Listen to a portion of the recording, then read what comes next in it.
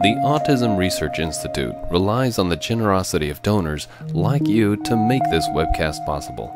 If you enjoy this presentation, please consider making a donation. Thank you.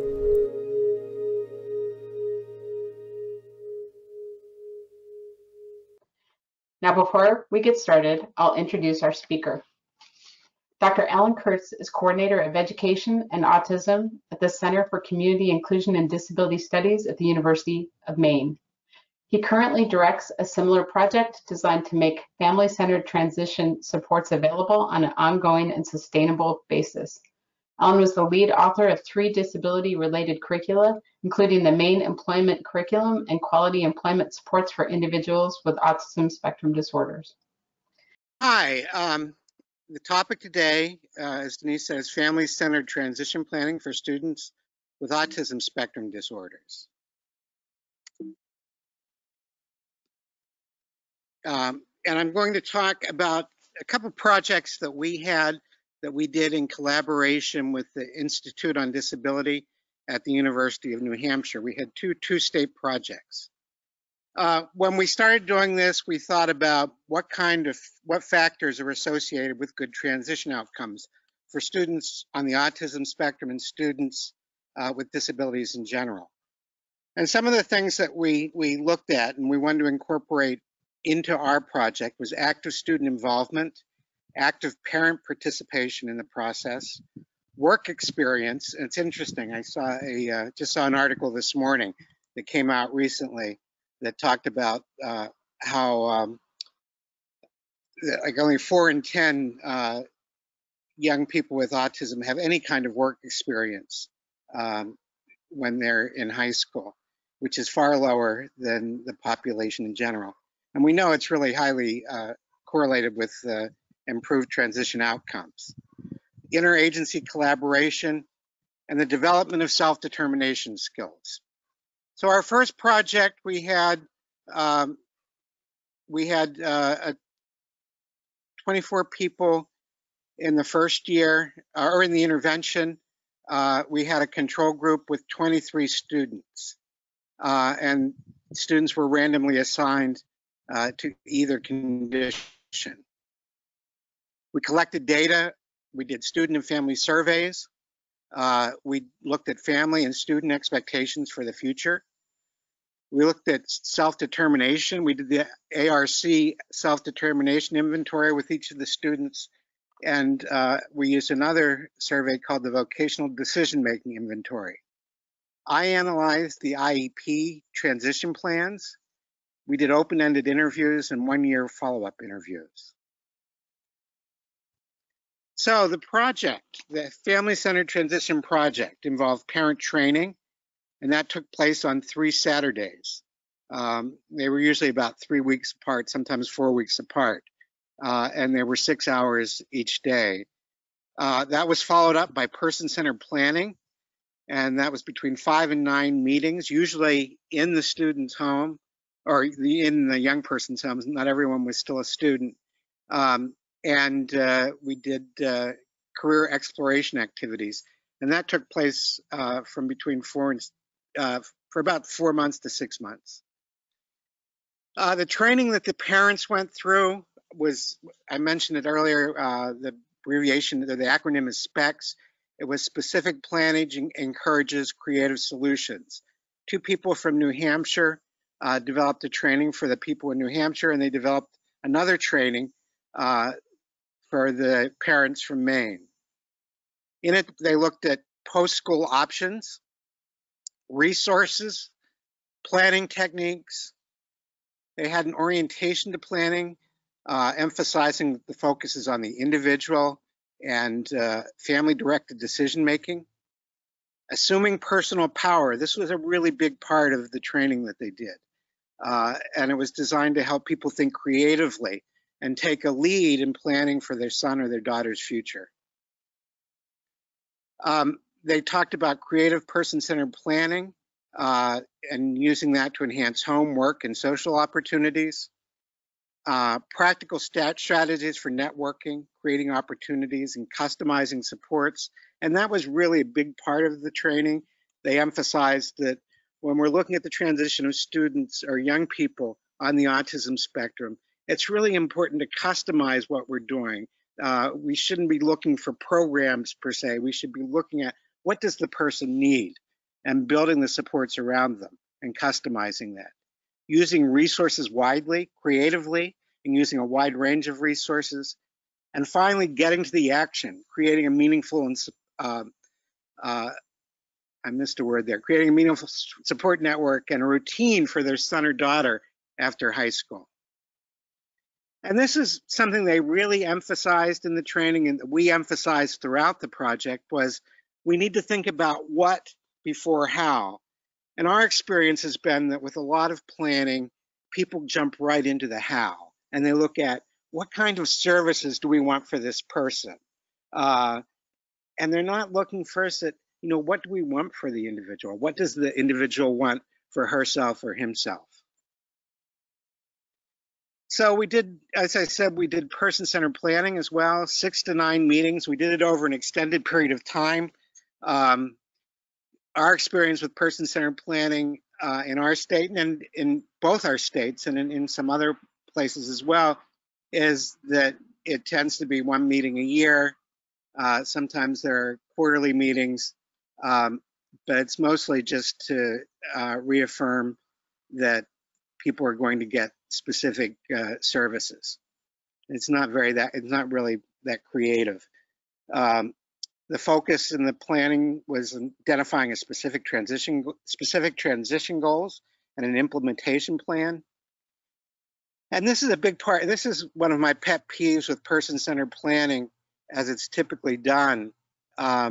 We often fail to identify people in the community. We often fail to work on expanding people's networks and their inclusion in the community. And we felt that was an important part of person-centered planning that we wanted to incorporate into what we did.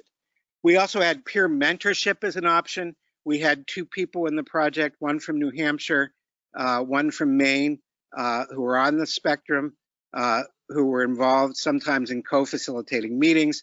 The person from Maine often met one-on-one with some of the people in the project to provide support to them. This is an example from one of the person-centered planning meetings for Matt, and that's a pseudonym. It's just looking at who exists in his life right now. Who are the support people? That's a common activity that we did. Inviting others to participate in the planning. Again, we felt that person-centered planning should be used to expand people's network, to help, to identify allies in the community and people who can help the person and help the family achieve their goals. So we have one individual, and I often think of him for a lot of reasons, but he was someone we're having a meeting for him. He's someone who really enjoyed cooking. He had a bunch of cookbooks in his home. He collected them. His communication skills were not all that sophisticated, but he did like to read cookbooks. And he used to cook gourmet meals for his family. And we were having a meeting with him. This is in a high school vocational class. This picture was taken. We were having a meeting with him and his family, and we asked him, where would you like to work? And he said, KFC, McDonald's, Burger King. And we were all thinking, well, that's you can do a lot better than that. And we talked about, where could he get some experience? Who could we connect with? And we started talking about people we knew at a local college, which was known for its incredible dining services. And we started talking about people we knew and who we could connect him with. And eventually we came up with a plan. He got an internship, and it was actually a paid internship that was very successful for him. Understanding what works, doesn't work. This is just another person-centered planning tool. For this person, we looked at learning style, what works for him, what doesn't work. We looked at, in general, what works and what doesn't work for him. He says in here that artwork works for him. Routine works for him. What doesn't work is animation. I'm thinking of one person, we were in a meeting and he sort of came storming into the meeting. He was livid about the fact that his vocational rehab counselor had set him up with a work experience working in a kitchen. And he said, doesn't she know I need to work outside? I need to work in a place that's quiet. He was going on and on like that. And I said, okay, why don't we come up with an activity where we can explore this and we can talk about what your voc rehab counselor needs to know. And that's what we did. What does this person's voc rehab counselor need to know about him? We developed that and he shared it with her, and the next few placements were much more successful. Setting goals in a variety of areas, work, home, social recreation. We encourage people to think really creatively and in the long term about those things. This is an example of a post-school plan. It included, for this person, Matt, being accepted into a program preparing him for college. Career exploration. We tried to link that to the evolving planning process. So through the process, we were trying to find out, what are the person's interests and explore those interests. And once we began to explore, we found sometimes, well, maybe the person isn't that interested after all. So that fed back into the planning process, and then the planning process fed into what we were doing around career exploration. The assistance that we have provided included connecting it to other service plans. So if somebody was receiving adult services, if they still had an IEP, we tried to connect with people to make that career exploration those activities part of those other plans, or to extend those things.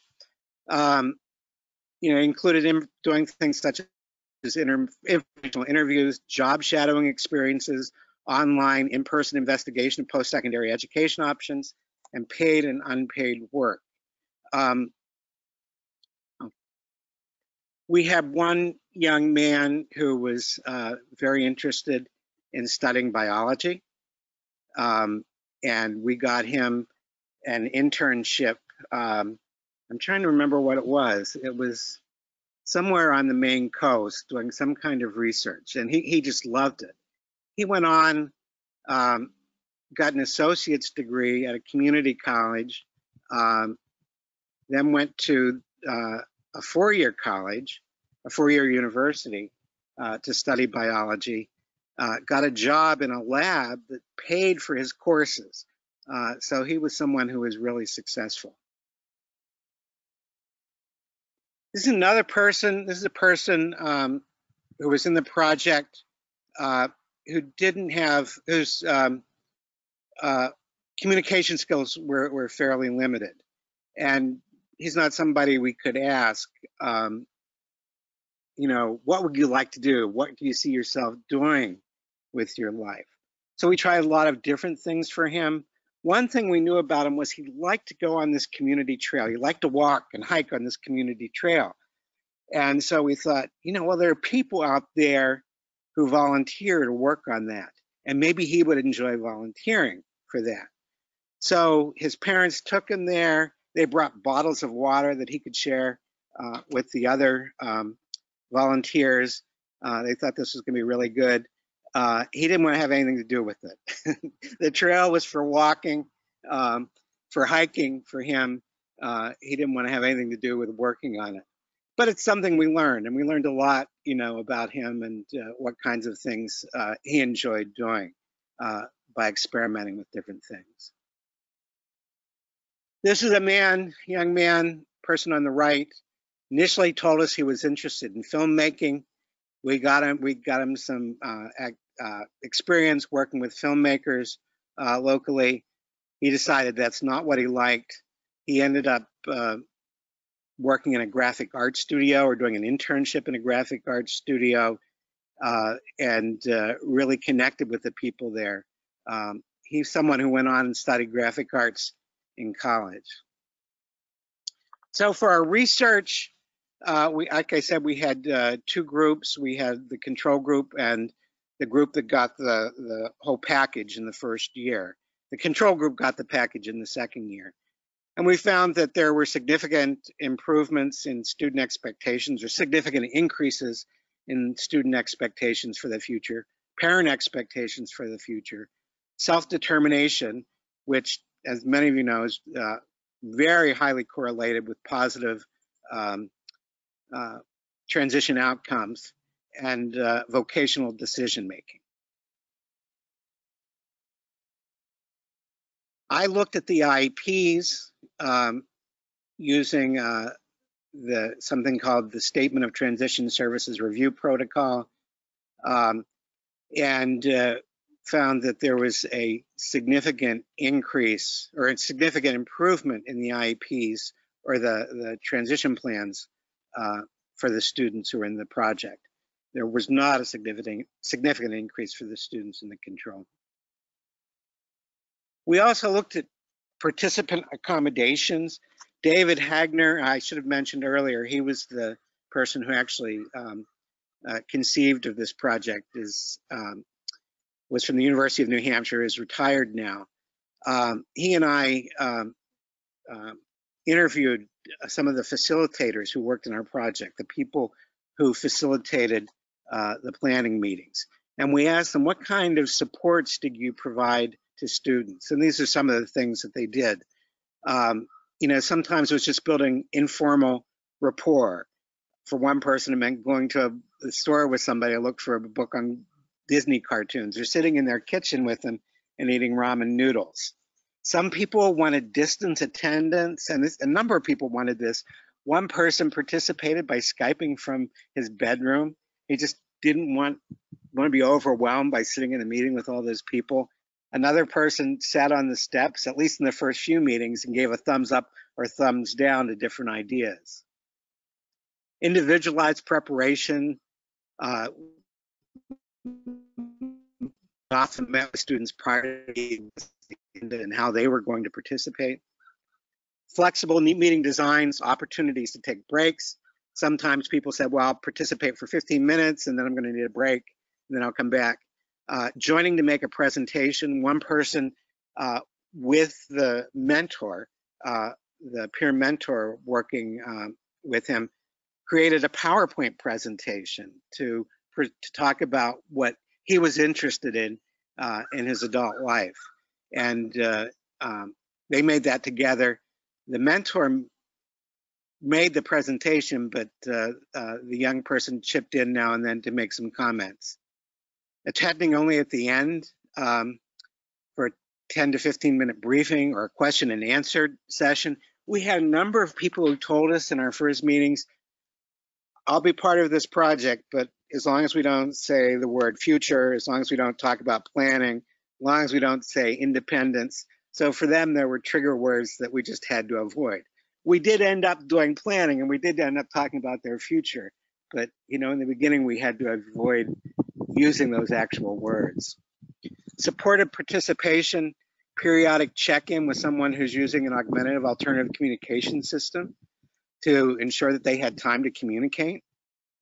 For someone whose speech was hard to understand, team members repeating what he had said, and he would give a thumbs up or a thumbs down to confirm whether they got it right or not.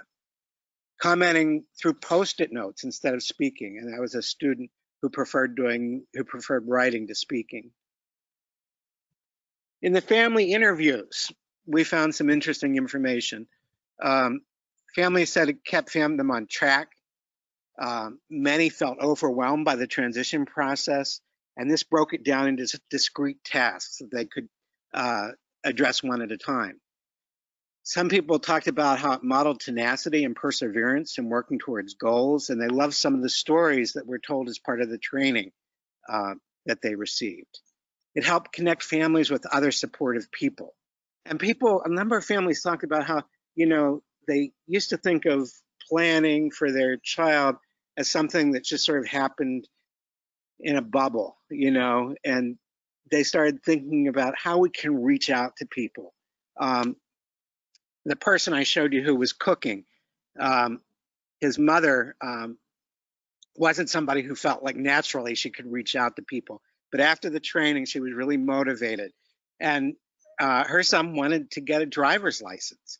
And he had gotten an evaluation and was told he probably wasn't a good candidate for driving, but she believed otherwise.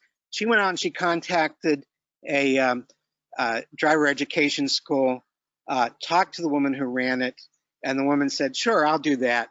And if he's not successful the first time, we'll try it again. And, we'll do it again for free. So he went through driver training. It only took him once. He got through it. One thing they were worried about was his being pulled over. Could he handle being pulled over if he was getting a ticket or something? And they weren't sure how they would handle it. So they contacted a state trooper they knew who practiced pulling him over. So that worked out pretty well for him. She sent me a picture not that long ago of him standing next to his car with a big smile on his face. So that was great to see. People said the planning was growth enhancing for the students. They learned to advocate more for themselves and take an active role in their own planning.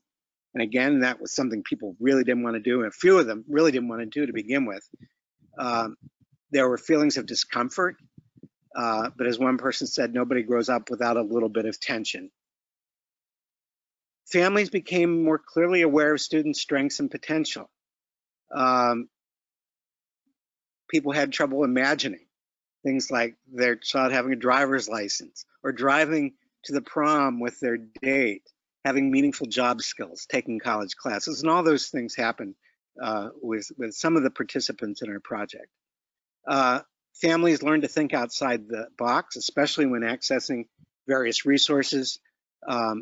They began to think about typical resources like friends and relatives, other community members, clubs and teams, and using technology such as iPads, and not just like thinking, well, we need to connect with voc rehab, we need to connect with adult services. They started to think more broadly about who they would connect with. Also looking at formal resources in non-traditional ways. One example was a high school providing transportation to a community college during the students' last year. Experiences with formal adult services were mixed, with some disappointing experiences with adult services. We followed up with 25 of the students or the young people who have participated in the project. This was a few years ago, but they were averaging $9.06 an hour. 68% had a paid job, and a high percentage of them were in post-secondary education. Let me just say, we didn't have a random sample of autistic students. We recruited through schools, and I think some educators sort of served as gatekeepers, thinking about who was appropriate for this project and who wasn't. And I think we tended to have people in the project, with higher academic skills or better communication skills than would be typical on a random sample of this population. So I want to keep that in mind when I show you this information. So we concluded overall family-centered transition planning leads to significantly improved outcomes over traditional planning for individuals on the autism spectrum. We had a second project where we worked at trying to blend different resources and try to create a self-sustaining project working with different organizations. We worked with one organization in California, several within our own states. That had moderate success. we're working on that right now, and we've made a lot of progress in the last year on that. We tried to identify some organizations more recently who we could collaborate with, so we could provide training and support to families around transition planning, and do that in collaboration with those organizations. And we wanted to develop a Maine-specific curriculum, and we wanted to expand it, given some of the things we've learned, or that we think would help with transition, that we didn't address so much in our first project. And that includes greater emphasis on self-determination. And even though we did see an improvement in self-determination skills, I think there are a lot of things we could do to focus more directly on that, the use of assistive technology. We've had some interaction with the Autism Society of Maine. We're still exploring that. We think that they would be good. They have they hire a number of people who go out and work individually with families, and we'd like to work with them in co-presenting this information so that they could provide that support around transition, the same kind of supports that we provided through our project. In the last year, we've worked a lot with the Maine Parent Federation, which provides a lot of information and resources to parents of people with disabilities throughout our state. And they've reviewed a curriculum that we've developed. They've made some suggestions. We've made some changes to the curriculum. It's a transition curriculum. The plan at this point is to begin implementing that in the fall. It includes an introduction, a history of disability supports. We want people to understand, where we've come from the days of institutions to where we are today.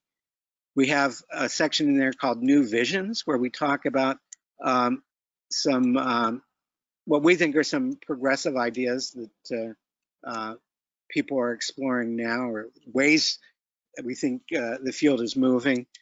Supported decision making, for example, is one of the topics we cover in there. We talk about funding home and community supports in Maine.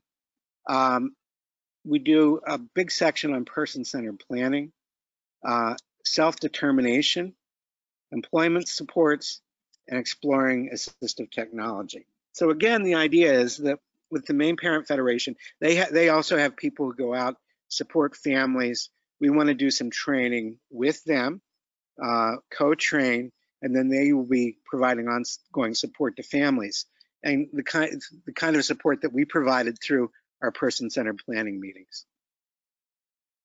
As I said, we want to do a greater focus on self-determination. We had a program that we've done for 2 years now called the Step Up program. It's a program at the University of Maine where we work with students who are interested in going on to post-secondary education, students on the autism spectrum. We did that last year, and they were on campus. It was a small group. It was fairly successful, but one of the topics we covered was self-determination, and we talked a lot about that, but we started talking about self-determination. We decided this year that we were going to adopt the self-determined learning model of instruction. That's something, if you want to find out more information on that, you can go on Google. You can go on Google Scholar. Michael Waymeyer, Kerry Shogren from Kansas have done a lot of work around this, and there's a lot of research that's come out really in the last few years showing the effectiveness of this. We tried to incorporate that into our program this year, working with the focus person, the person for whom the planning is being done, to identify his specific goals in multiple categories and a plan for achieving them. So we covered a lot of different topics in our project, but we wanted to say, okay, we're talking about assistive technology. What kind of goal do you have around that? What do you want to learn, and how are you going to accomplish that? We have one person who came up with several goals. She wanted to learn how to use text-to-speech, and she learned how to do that. She also said she wanted to learn how to make friends when she goes to college.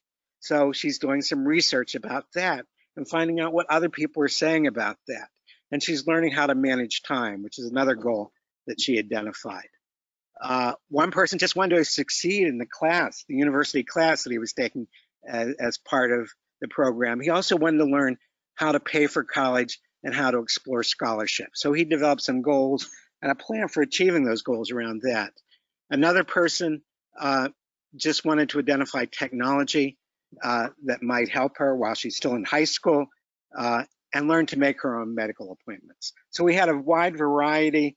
I think as we implement family-centered transition planning with the Maine Parent Federation, hopefully with other organizations, we really want to incorporate that self-determined learning model of instruction into it, so it's really interwoven with everything that we do. And we also want to be able to work with families to ensure that support for self-determination and self-determination instruction is incorporated into the IEPs. I examined over 45 IEPs as part of 2 projects, and I found 2 that mentioned self-determination, even though we know that self-determination is really important, is a really strong predictor of good transition outcomes. So we think what we'd like to do when we do our training for families is talk about the kinds of supports, kind of training they can do to support self-determination for their family member, but also give them information that they can share with schools and things that they can ask for to be part of the transition IEP. The Maine Parent Federation suggests that we do more. Many more people could be involved in this if we did it online. I wasn't really a big fan of online training, but we had COVID-19. So our training, our Step Up program this summer was online, and I think it went very well. And I think the Maine Parent Federation's idea about doing it online is really important. We did our trainings for families on Saturdays. And, you know, not everybody could make it. You know, it was in a particular geographical area that some people would find it hard to get to. So we think that it really is a good idea to try to do this virtually. I think even the person-centered planning component done virtually. We're also doing a social and distancing project at our center, and we're learning a lot around that, around doing supporting people virtually. We're working with people with a wide range. We're working with people with a wide range of disabilities, developmental disabilities, to learn how to connect with other people online. So we're learning a lot about that and what kind of supports people need to do that. And it's not only the people with disabilities, but the people who support them often need a lot of training and support as well to make that happen. If you have any questions about this, you can email me at this email address. This has gone a lot quicker than I thought it would, so we'll have lots of time for questions. These are 3 pieces of research that talk about our project. And if you're interested in learning more about it, some of the details, you can look those up, or I can send them to you. So the first question that we had, this will be an interesting one, and probably one that you've run into with some of your students. My son really only likes video games, and he's not motivated by much else. I have not found a way to communicate with him about other interests and work life. Have you helped families with this, or do you have suggestions of where parents could look for more information about how to address that? The most common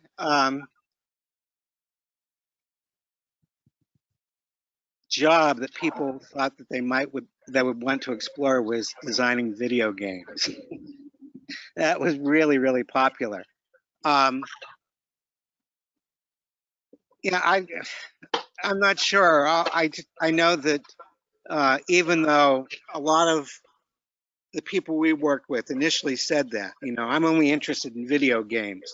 As we began exploring over a long period of time, that changed, and people started talking about other things and started, demonstrating other interests. Yeah, I don't think there's any answer to it.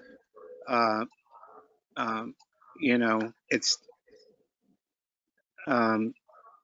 and getting people motivated sometimes just means getting out there and doing something. I think, that's what the exploration was all about.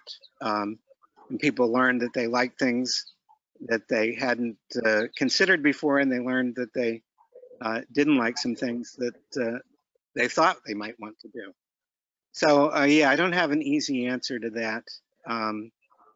Just to say that we saw that a lot, and people move beyond it. Okay, and so working through that process and patience, maybe realizing that at 16 or 17, that Right. may not be the end of the Right. story. And the first time you ask somebody what they like to do or what else they might be interested in, you might not get anything.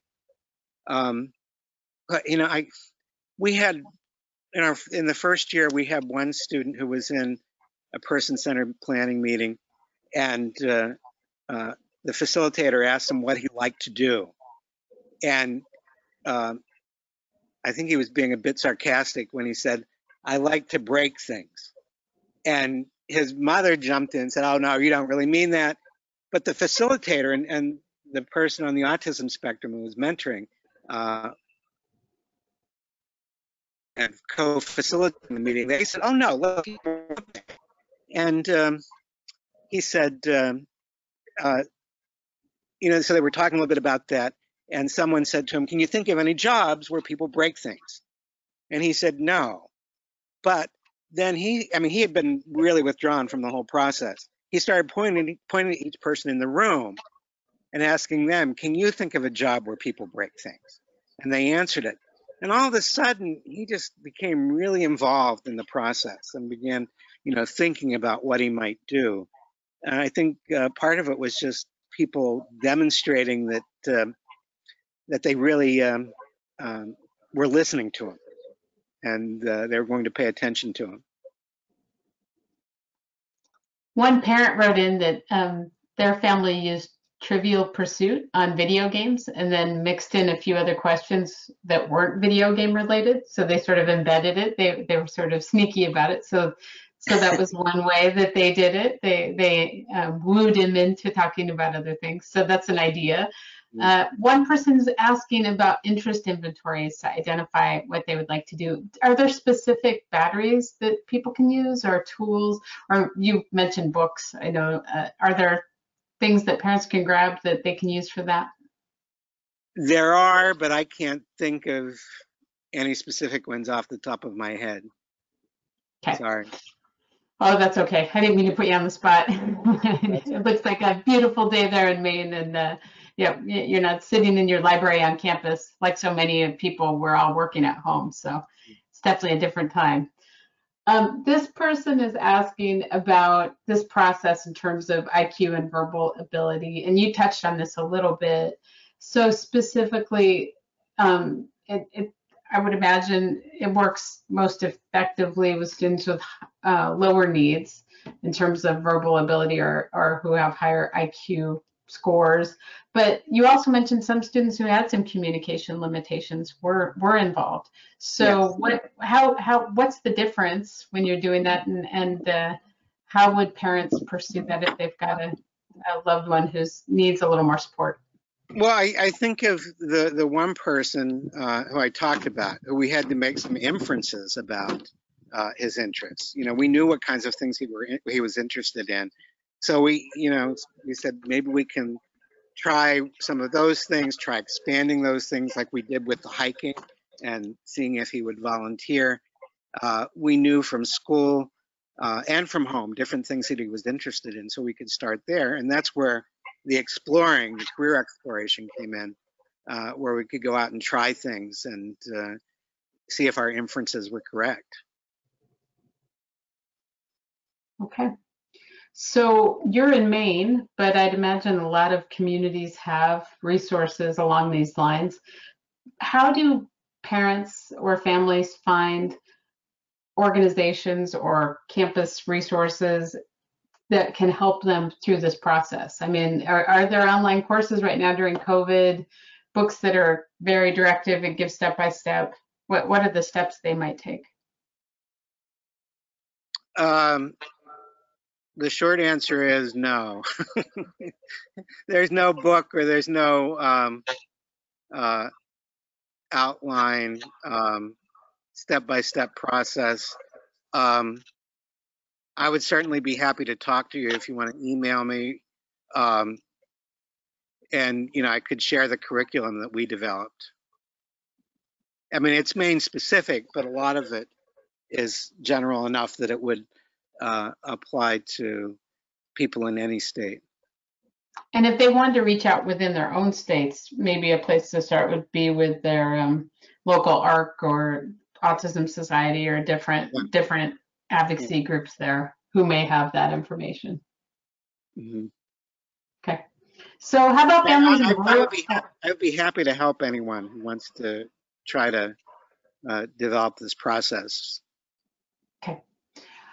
How about families in rural areas? So the differences in what sorts of opportunities and training in those areas are going to be different. Were any of the participants in the study in rural areas, or were they all very specific to the community where you are? Most of Maine is rural. Yeah. So the majority were in rural areas, some isolated than others.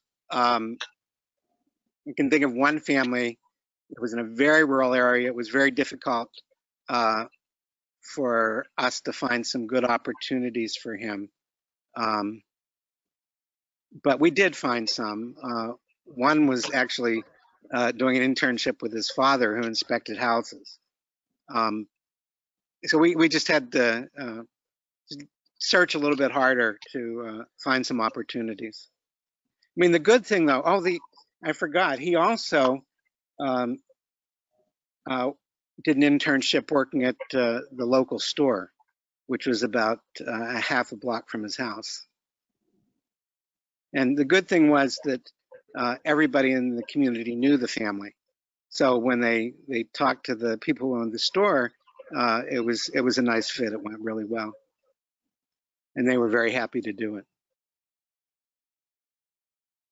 So in rural areas, have you seen any success with farm setups or any sort of animal activities?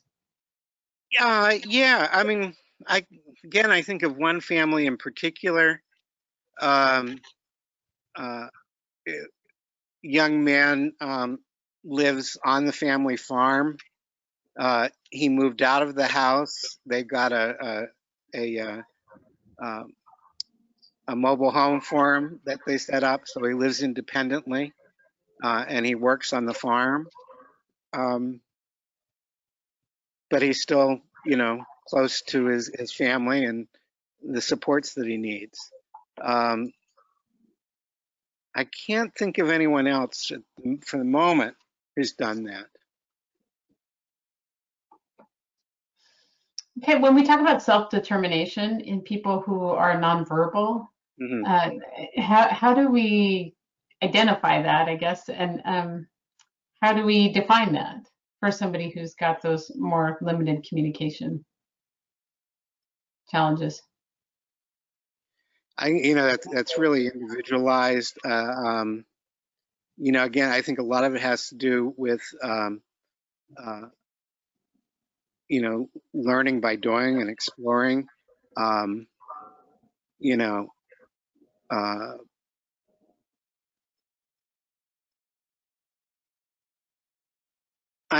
have a very close relationship with someone who lived in my home for 11 years, and I still see him at least weekly.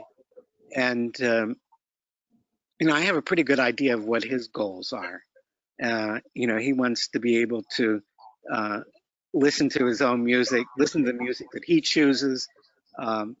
He wants to have opportunities to get in his hot tub or use his hot tub.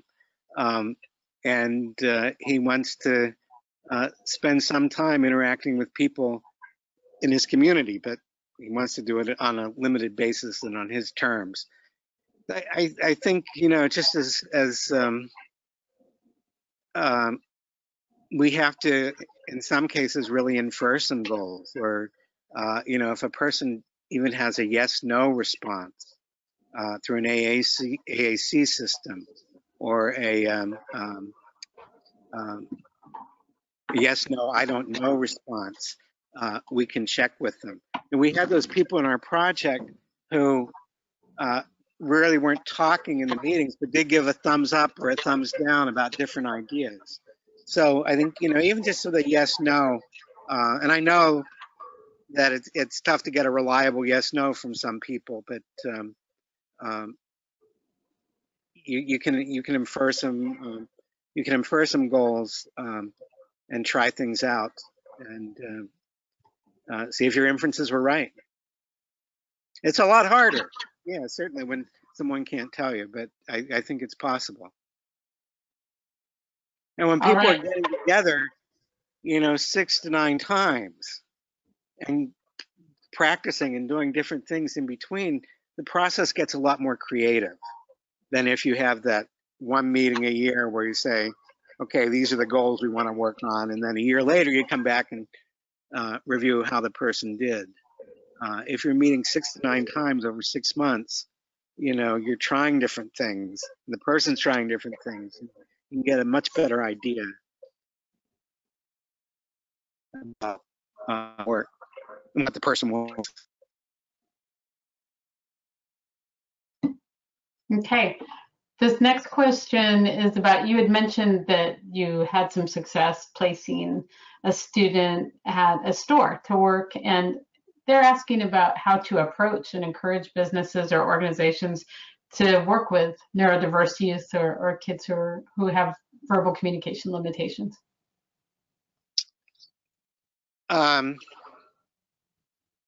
I think you just do it directly. I think of, you know, the mother I talked about earlier, who was really reluctant to you know, really reach out to people. But she was in a store and she saw someone with an apron on, you know, in the it was a grocery store, and the guy was in line at checkout. And she said, well, I'm going to take the initiative. I'm just going to go up and ask him where he works and if he has any ideas about where my son could work. And she did that. And she reached out to the driver training school. And, you know, she reached out to the state trooper. And she did a lot of things that were a little bit uncomfortable for her. But I guess what we saw was that, yeah, there were certainly people who said no, they weren't interested. But I think the community was much more welcoming than we had ever thought. I think, you know, emphasizing the strengths that the person will bring to it. You know, if a person, you know, is very meticulous in their work, and we know a lot of people on the spectrum are, you know, you can emphasize that as a strength of theirs. And there are people who will really appreciate that and need someone who's going to be very meticulous. So you're talking about, right, finding those special niche abilities that maybe people overlook. Yeah. Right, this parent is asking about their loved one has a difficult time following more than 1 or 2 step tasks. So have you worked with any individuals who maybe had those auditory processing issues and maybe needed either more direct support, and what was successful in that case? Yeah, we worked with one person who his mother described as very prompt dependent. He worked in a hardware store, and he knew how to do each task, but he needed a prompt each time from a person. And we tried a couple things. One was video modeling, where we took video of him doing different tasks, and we cut out the part where the person was giving him the prompt so he could see himself completing the whole task. He was putting seeds in bags for people who were gardening. The other thing we did was we used some technology on a phone. I forget what the technology was, but it was used to prompt him to go from one step to the next.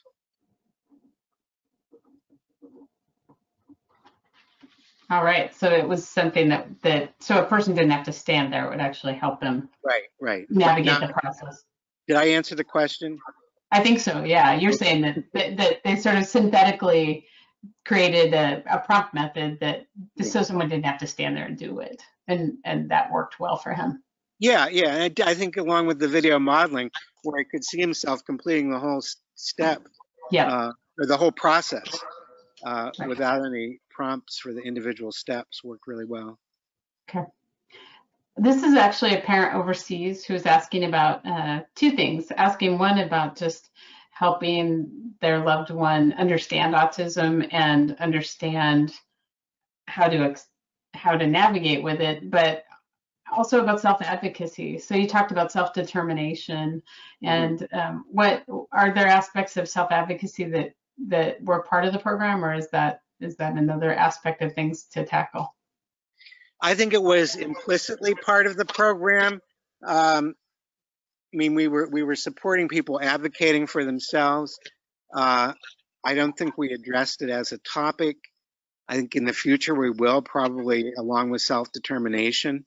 I know in our project that we just did this summer for the students interested in going on to college, a number of people were very interested in self-advocacy. And we had shared some information with them from the Autistic Self-Advocacy Network, ASAN, and they were very interested in pursuing that, especially a document they had created about navigating college. Reading people like Temple Grandin and others, we'll often show people videos of Temple Grandin. We'll show them videos of other people on the spectrum who are advocating for themselves or have been successful in various things, and I think that can be really motivating for people.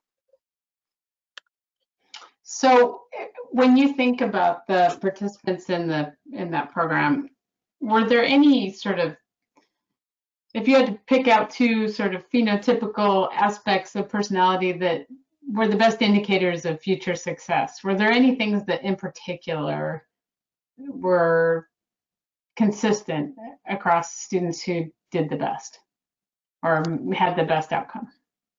I think having very strong focused interests was one thing.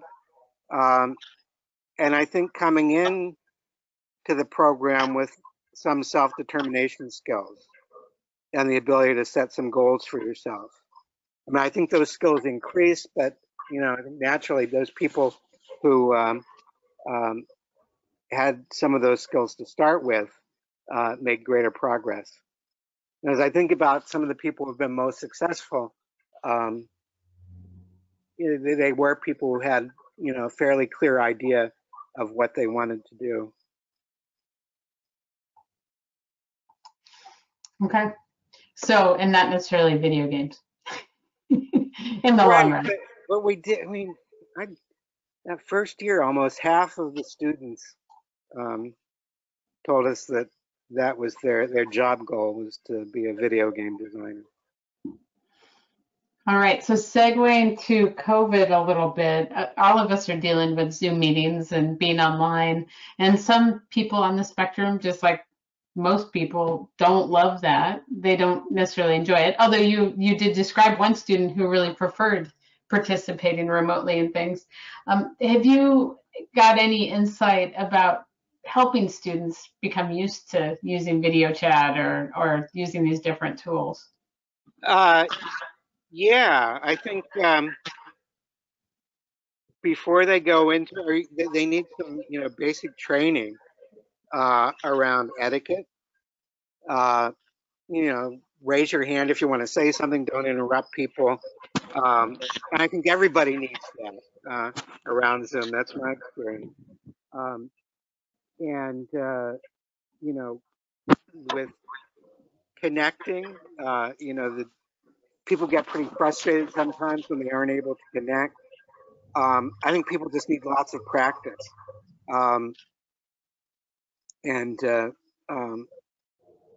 That's what we're finding is that once people do it a few times, it's a lot easier for them and things go a lot more smoothly. So maybe just writing out those first experiences and trying to give a lot of encouragement, even if they don't go perfectly. And doing some practice. And what we're seeing is a lot of people who have professional staff people, direct support professionals working with them who don't understand it. So I think, you know, we're trying to develop some tutorials for both people with disabilities and for their staff and for others about some easy to understand tutorials about how to use the technology.